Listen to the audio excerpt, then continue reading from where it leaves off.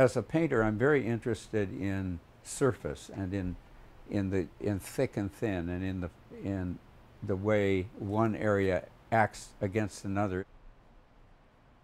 Like this is very thinly applied color here, as opposed to something that's more opaque, and that really has a play in the painting that I like a lot. It has a kind of sensuousness.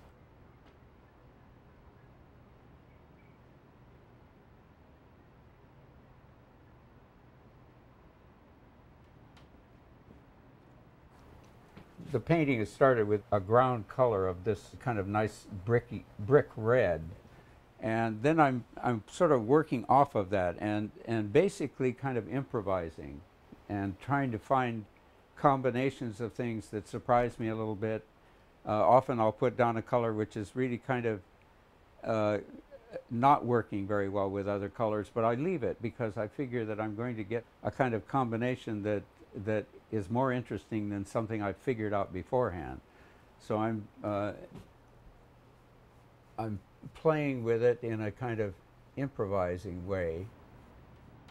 When I start with a ground color, it almost always stays throughout the painting in some form or other, and I often can't tell exactly how much of it is going to remain, but sometimes I have the goal in mind to just keep a lot of it and to keep playing off against it. So it has a way of unifying color areas all through the painting if that ground color keeps showing in some way or other. In recent years, I've been using woodcuts, and often to start an idea for a painting, and that's what I have up on the wall. I find it a useful thing for me for organizing the subject matter and organizing the composition. With a woodcut, you have the ground color, which is the black, and then you interrupt the black by cutting into it, so you're getting whites and stuff. And what you're doing basically in the woodcut is moving in and out of that ground. Basically, you've got the ground color and you're moving forward and backward from it. That's the thinking about it. And with a ground on the canvas, it's a similar thing. A painting can be in many ways subtler than a woodcut.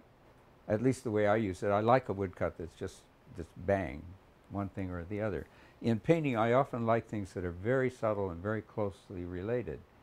But the ground does that for me in the painting. It's a kind of a terracotta or brick colored ground that I'm using, and then by using another kind of reddish brown and very thinly on top of that, you're still seeing a lot of the ground color through here.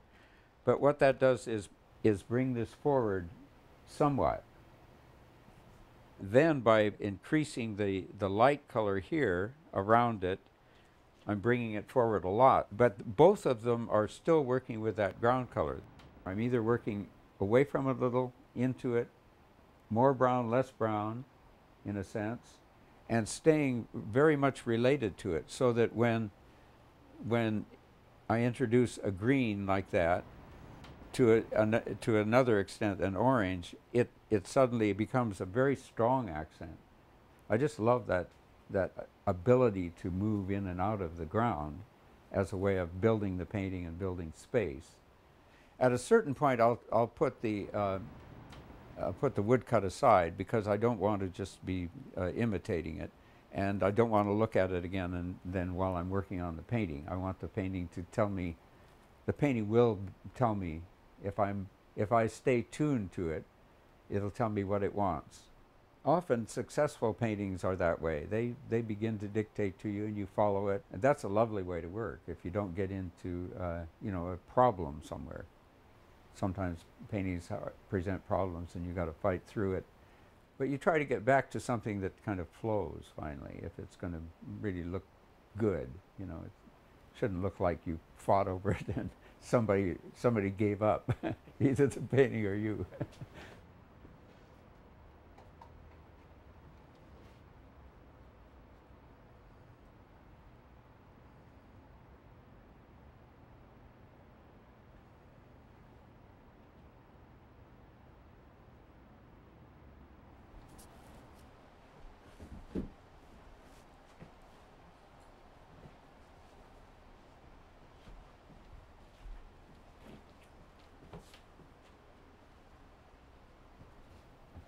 Is that a good height, I think?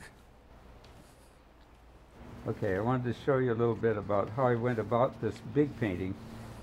So the subject was jazz, and I've been doing a lot of music paintings the past few years, but I decided that I'd like to do a big painting that had a lot of specific jazz figures in it. I went to the library and got some books out on jazz photographs, and Xeroxed some of the ones that I was particularly interested in. And then the process for me is to sort of go through those with very small note cards, and they're small because then I can sort of get a grip on what interests me about the particular figure in a way that's very concise, and I'm not investing a lot of paper and big size and all effort into it. What I want is a kind of note about what really interests me. So then these become a very pliable sort of thing. I can lay these out on a table and sort of look at them and decide, make some decisions about what to use, what might go with what, and begin to kind of figure out what elements go into a composition. Then it's a matter of moving from that to sketches which organize a space in a certain way. So I decide that one figure is going to go there, the other here, the other here, and I want a kind of overall sense of composition to it, which I then do with a kind of strong dark and light like that. This is where I started that idea, and then the thing about paper is that you can add to it. So I decided at one point that would make a better composition, and then at another point that should have more space around it like that, and then that it would actually be more complete with a further section. And you know, there's nothing to stop me from adding more and more or going this way or this way, because it's only paper and I'm just sticking it together with tape. But it's a kind of nice pliable way to work on a composition. So at this point, then what I do is put a grid on this, and on the painting, I don't draw lines like this on the painting, but I make dots where the lines intersect. So when I'm working on the composition on the painting, I then redraw it with chalk. But I'm not sticking to exactly what's there, but I know that the scale is what I want. So when I'm doing that figure, I know that it's going to be in that area of the painting. And it helps me so I'm not having to rework on all of the proportion things while I'm drawing out the painting.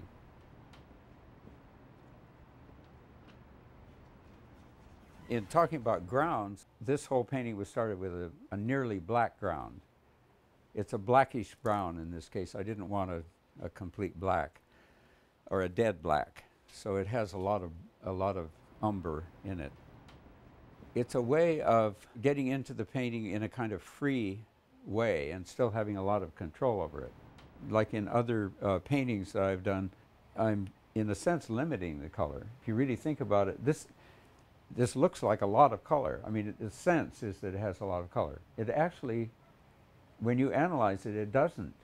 It's red and orange, which is related to red, and browns, which are all related. So that's in a sense one color, and then the other color is a kind of a subdued violet, which moves through it, but in very small amounts, as a kind of an accent to the red scheme. It's a very interesting thing about color, I think, is that often the most limited color looks like the most. You know, color absolutely only exists in relation to other colors. That's the only way it ever exists. And that's why you can get infinite variety of color out of basically red, yellow, blue, and black, you know, because it's such an interrelated thing. Lots of times people that don't paint, aren't involved with color, don't realize that. They think, well, green's green or blue's blue, but it's so fascinating that you can take the dirtiest color that you don't like even. You don't even like it. And you put it down, and Well, as a painter, you know, you probably have done this too. You do that deliberately. You put that on and you say, now you behave yourself. And then you start putting other colors around it until it gets happy, you know. And ooh, look at that. Look at that. It's a kind of yellow-green that looks like spring or something, you know. Before that, it looked like some kind of brown that had been walked on or something.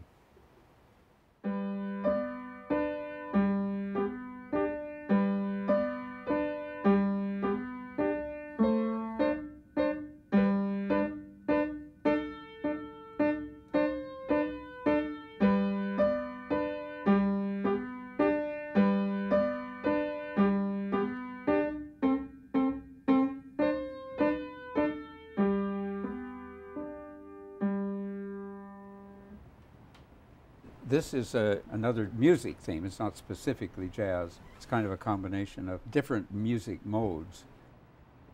What I'm doing here is pasting up a very big sketch, and if you look at it closely, you can see that it's been patched up a lot. And what the patching is shifting figures around, enlarging them, making them smaller, taking one from one spot and putting it in another. As I say, it gets glued down and you can't see edges, but this fellow, for instance, is completely pasted in here. He was turned the other way for a while, and I didn't like the fact that the instrument was referring out of the painting. I thought it needed to be referred back in, like the violinist is facing in.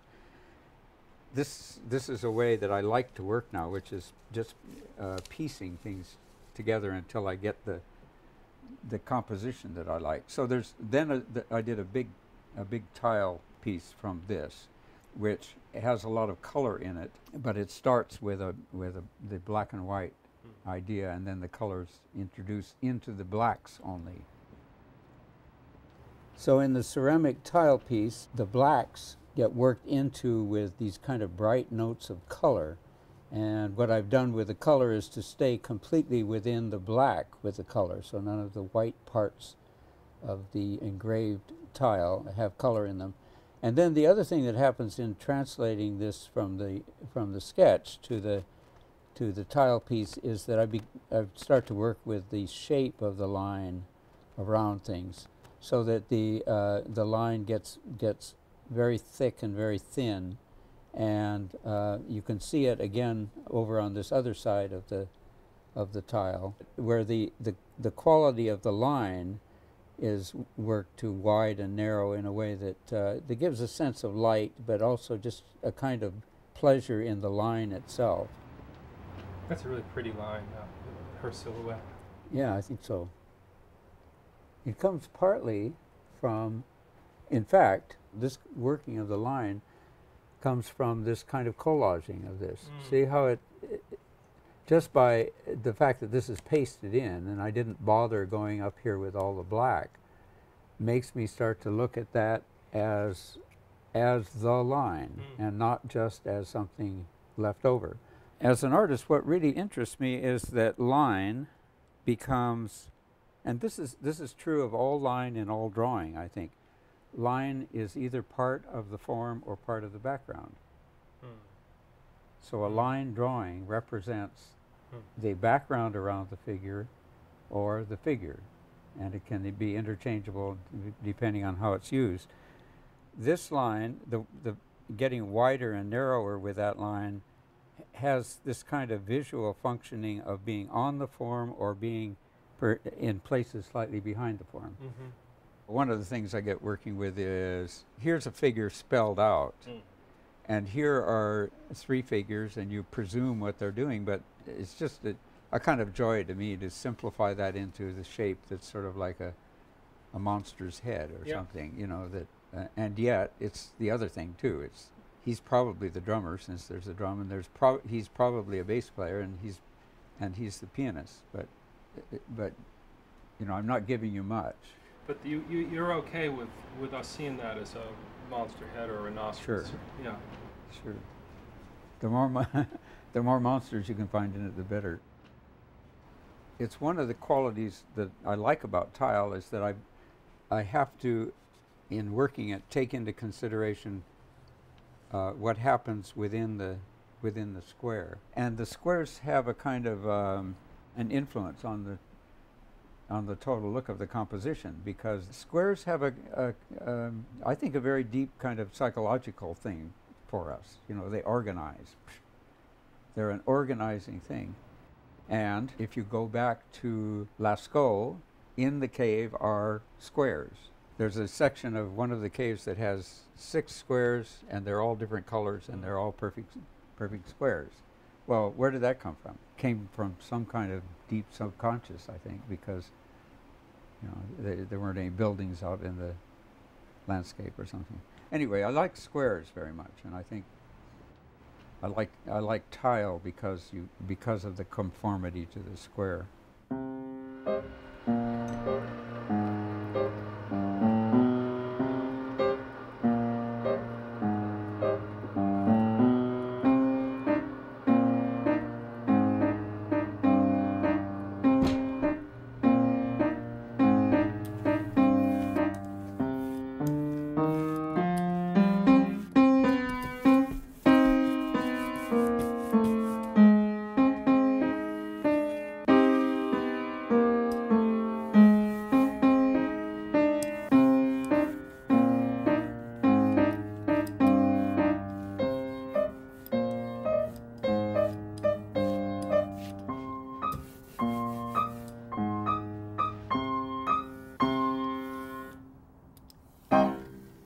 Other printers will look at this and see these nice rollers here and say, why doesn't he use those? But there are little irregularities in the wood that this small roller fills in for me. And the large roller, even though it has some give to it, can miss. And I find, for me anyway, it does a much better job to take a little time and do it with this smaller roller.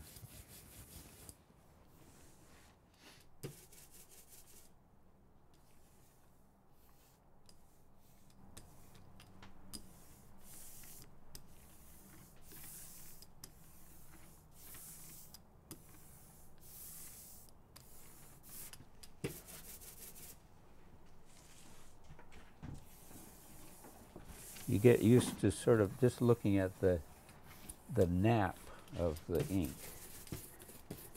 to see whether it's sufficient.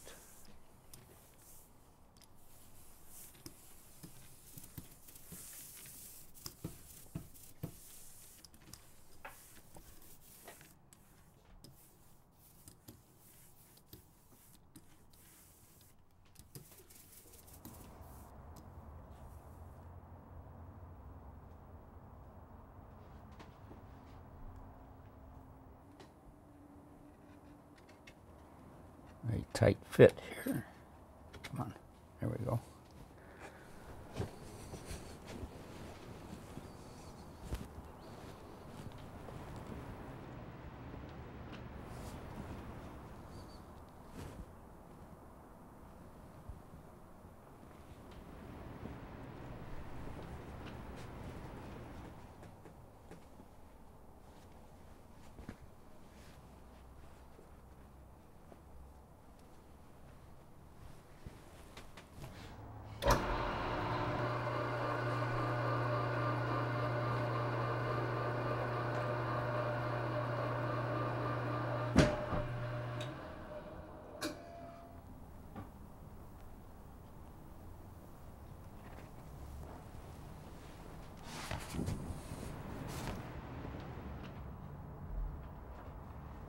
Well, I've done several woodcuts related to the music theme, and in this particular case, this is the tuba player, it's called, and I'm really very interested in evoking a sense of music in the imagery I use of players, and taking just the visual sense of the reflections in the tuba, for instance, and formalizing that into these shapes has a kind of visual equivalent of sound, I think, and you kind of feel the boom, boom, boom, moving around it. The figure coming out of the tuba is a very abstract kind of figure. There's not a line drawn around it this way. It's composed of very small lines moving up and down, and then this kind of interior linear thing that I really mean to be a kind of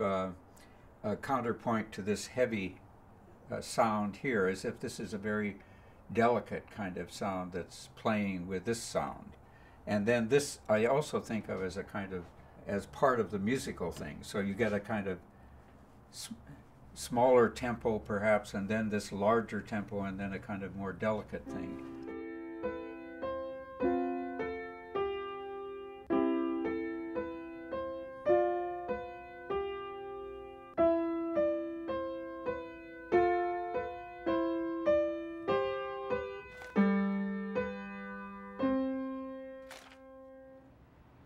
One of the kinds of drawing I do sort of consistently is life drawing. And there's a session that I go to once a week at a friend's studio where 6 or 8 of us get together and draw from the figure. I'm always trying to challenge myself as to how I can set down the figure and what I can get out of it. I do a lot of drawing with pen. I like the kind of strength and the directional quality of pen. You're really forced to kind of move in a directional way, and when you're modeling and so on, you're following the movement of the volumes and so on. There's one where I'm using the pen and then a wider kind of brush with ink. It's one way of drawing in which you're really aiming at getting a kind of full kind of spatial sense to the figure. So by not emphasizing the line here, it lets that arm go back. By not pulling the line heavily all the way around that shoulder, it actually lets the shoulder come forward. So you're playing with coming and going of the edge of the form, and it makes for a very sensual sort of space, I think. And I think one of the hardest things in drawing is to know what to kind of leave out and what to emphasize and what not to emphasize. One of the things that students often do with any figure is to start with the head and then tack everything else onto the head. And Nicolaides, the great drawing teacher, said the only time that you should start with a head is if you're drawing a hanged man, because then it's really important to the gesture. But what one should really do is to start with the total gesture. What's the figure doing? What is it? What is the action of the figure? And then the head can be tacked onto it wherever it needs to be in relation to the whole. Often I'll try to use just the very fewest lines that I can, and then if you can evoke something with the volume with just line, I think that's the purest kind of drawing, actually. I mean, all the rest of this is wonderful, tone and space and all of that, but line seems to be where really the essence of drawing. It's where it goes way back to the very earliest stuff, and the interesting thing about line is that every culture in the whole world reads line and has used line, and when you think of the fact that there is no line in nature, that it's a total abstraction, there aren't any. When you look at a figure, there are no lines there at all. So there's some kind of sense of abstraction maybe built into our mind that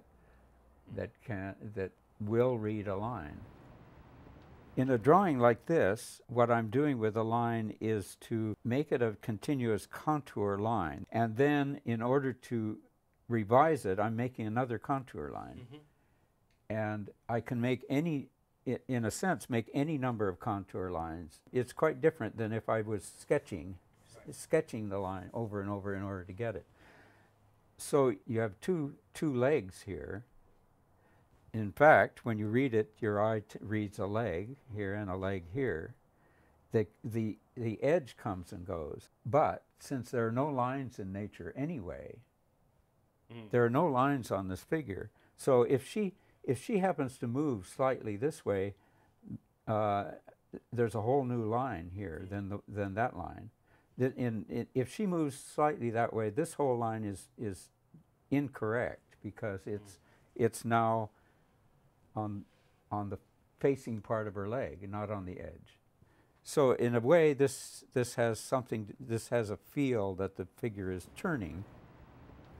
As a figure painter, what I'm often interested in is the fact that you can be very specific about some part of the figure and more general about another part, and even draw it paint it in different ways, or be say sort of flat with part of it and more volumetric with another part, and somehow or other it can all read fine. You know, you read it and you accept it as the figure, without going back and questioning that part of it is not finished out.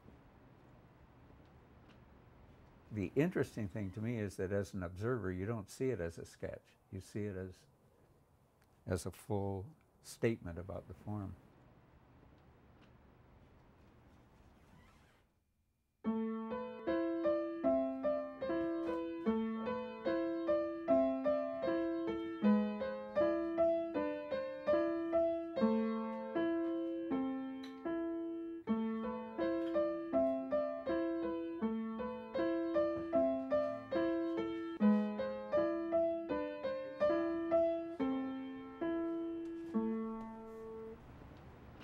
I've always liked doing portraits ever since the earliest times when I was making drawings.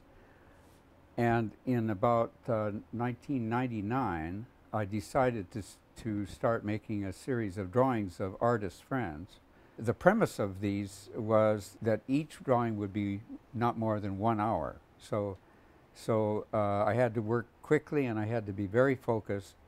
And the result, I think, were kind of freshness and immediacy in the drawing because of that time limitation.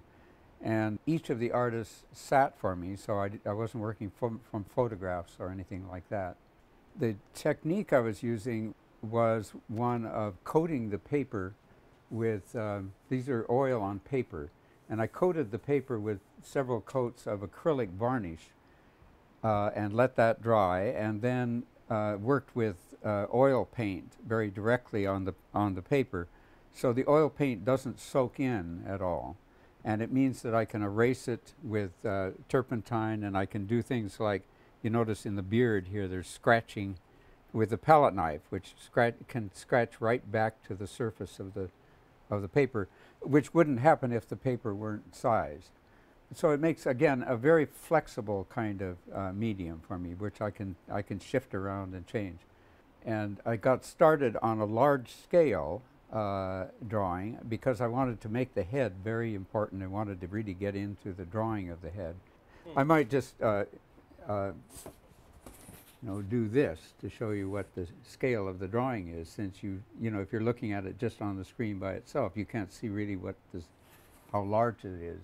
The scale, I thought, was really really gave me a kind of lift to work that size, and it also got me into the forms, so that instead of just working with outside proportions or something, it really gives you a sense to get in here and dig into it and see what the transitions are between forms and so on. This happens to be William Givler, who was dean of the art school for many, many years, and my dean when I taught there. This was done only about a year before he died, so I feel quite privileged about being able to do this of him and include him in this series.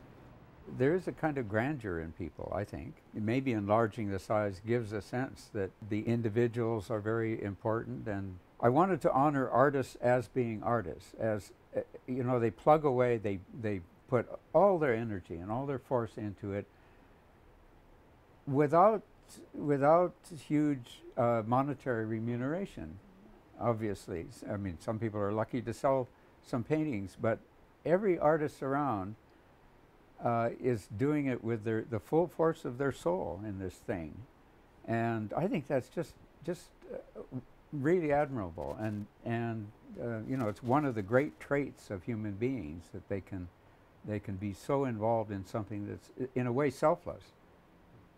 Now, you know, it's a kind of dichotomy with artists because they're in one way very selfish. Mm-hmm. They have to do their thing. And maybe what's really interesting about art anyway is that in our time, the single individual is getting at his view of the world, which is slightly different than anyone else's view. It might be radically different, it might be somewhat different, but it's very individual. And everyone that works seriously at art is giving you a little sense of that other world that's beyond ours. You know, you don't really, I don't plan out a career about how it's going to go and what it's going to involve. You just sort of, you work seriously about it, and eventually you kind of look back at it after maybe, you know, 60 years or so, like I can do now, and you see that it has certain characteristics. You don't plan those exactly, but I think you're exactly right. I think what mine begins to amount to is a gigantic portrait in the sense of my surroundings, you know, and certainly what I feel about it. I mean, and you know, not just the look of it.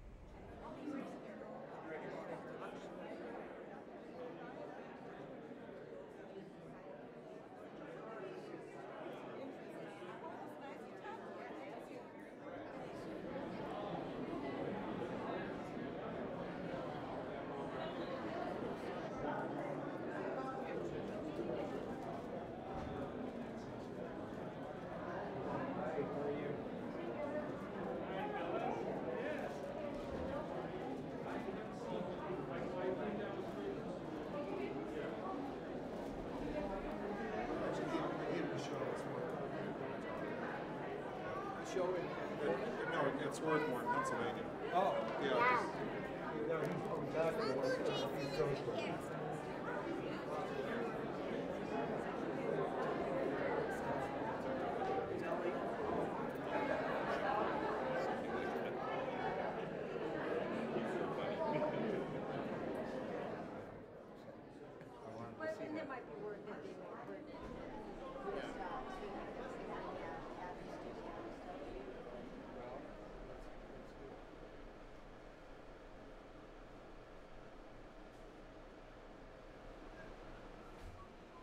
I started drawing probably before I can remember, because you know, I used to say I started drawing at 5, but I don't remember actually ever not drawing.